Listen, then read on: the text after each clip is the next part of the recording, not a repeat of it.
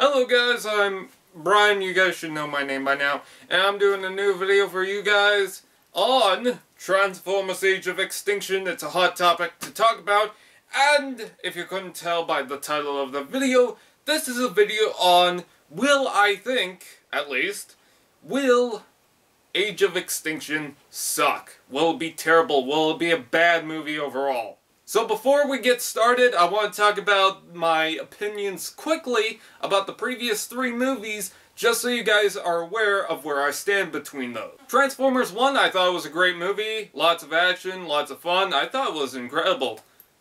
Transformers Revenge of the Fallen?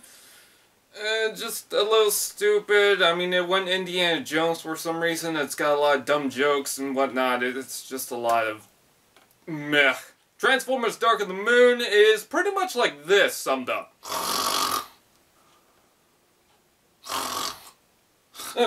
Yeah, it's a pretty boring movie. Anyways, let's talk about Age of Extinction. Now, personally, do I believe that Age of Extinction will suck? And this is all based on my opinion, not the collective opinion on everyone else's mind. So, in regards to that, a lot of people might hate me for that, but you know what? This is my opinion, so just cool down. Just chill. Sit down, eat a sandwich, and just calm down. So, do I think that Transformers Age of Extinction will suck? I think not. I think it will be definitely better than Revenge of the Fallen. Maybe like Dark of the Moon. But I think it will be like the first movie. You gotta realize that this is a whole fresh new start, and I think that it's a perfect opportunity. If you're going to continue this lineup of characters for a Michael Bay film, for a live-action film, I think that, like, remaking the cast, bringing a whole new cast in, was a brilliant choice. I mean, think about it. How long until these characters get too old and too boring? I mean, they're already replacing Megatron with Galvatron from what we've heard, so, you know, that's a plus. I think Mark Wahlberg will do good. I can't remember the name of the other actors, Nicola Peltz, I think that's one of them. However, it's still a good idea, and I hope to learn them in the future. One of the guys from How to Train Your Dragon and Cloverfield, which are two of my favorite movies personally, is in that, TJ Miller, so that's kind of cool. Optimus Prime, Drift, and all them.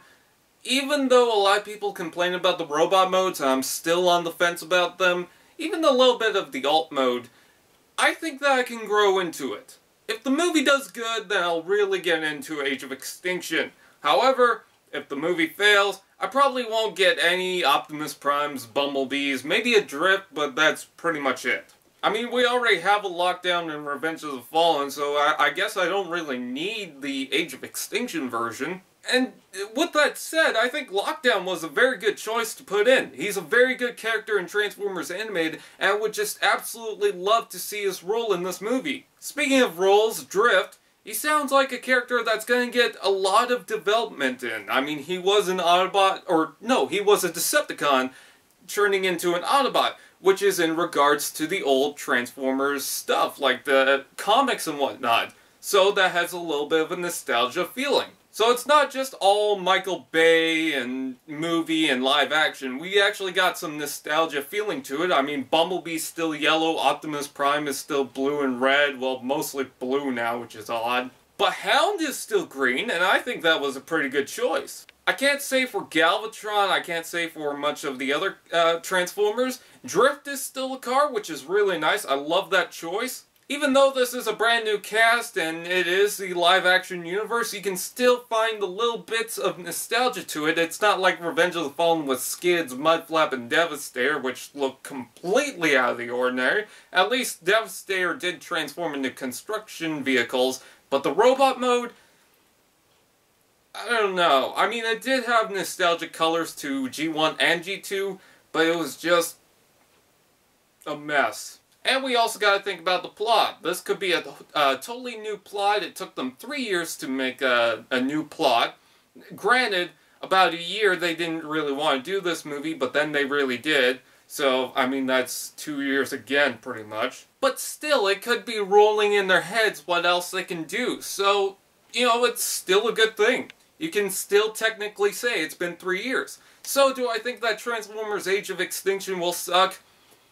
Probably not. I don't think it will have that goofiness. I know there's a goofy character in the movie, and we might get a lot of those types of goofy characters, but I don't think it's going to be inappropriate characters or inappropriate comedy to be in this movie. I did hear that this movie was going to be serious. Then again, Michael Bay did say that Transformers Revenge of the Fallen was going to be darker, and look how that turned out.